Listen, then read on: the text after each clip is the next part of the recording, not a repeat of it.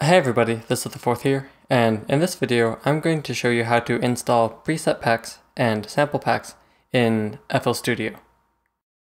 So the first thing you want to do is make a new folder somewhere on your computer. You can make this folder wherever you want. You can have it on an external hard drive if you prefer, or you can just have it anywhere on your computer. For this video I'm going to make it in my music folder. And then you can name this folder whatever you want to as well. I'm just going to name it My Library.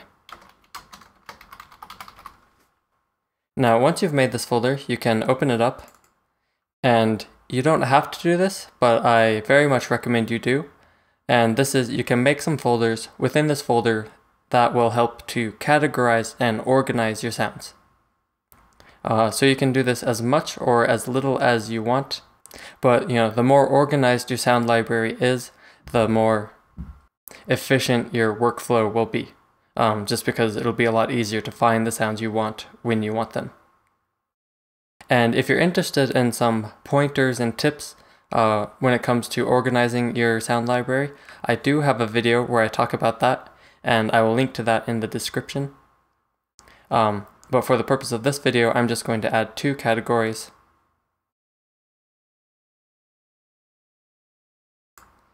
One of them is going to be samples, and the other will be presets. So now that I've done this, I can go and find my sample packs or preset packs, which I have right here. I have one preset pack and one sample pack, and you can see they are compressed zip files, and this is probably going to be the case with any sample packs you download. They're going to be some kind of compressed file, either a zip or a RAR file.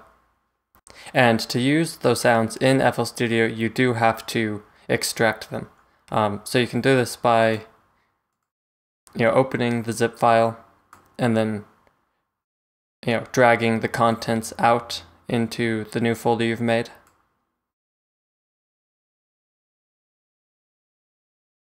Or you can right-click it and select to extract all, and then select the correct folder.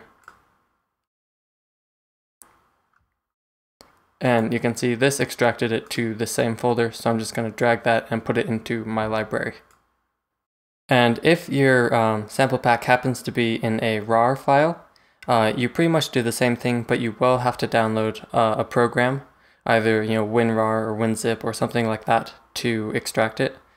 And I'll have links to where you can download those in the description as well. So you can see here in my library, I have the sample packs extracted, and I'm going to put the sample pack under samples and the preset pack under presets. Now, once you've done this, you want to go into FL Studio and hit Options, File Settings, and this window will pop up. And there are a couple options. You can go down to Browse Extra Search Folders and click the folder icon. And you can browse your computer for the correct folder. And then select it and hit OK.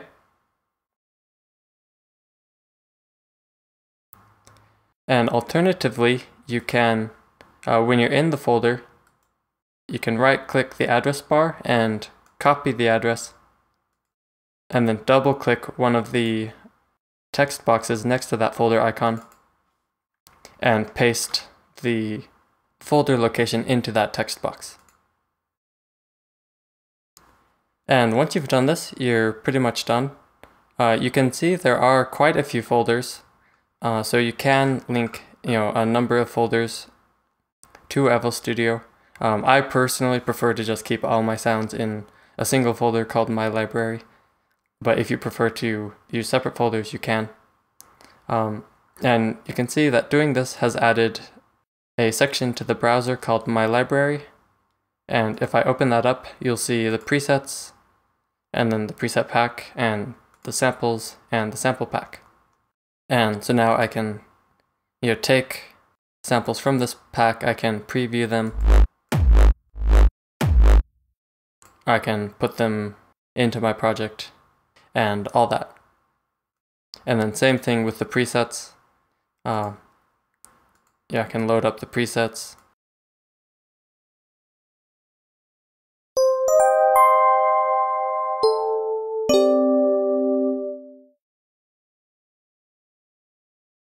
And so doing this works with any kind of audio files that FL Studio recognizes, so like WAV, MP3, etc. And it also works with any FL Studio files, so presets for native plugins, mixer track presets, the FL Studio piano roll score files, and a few different ones as well.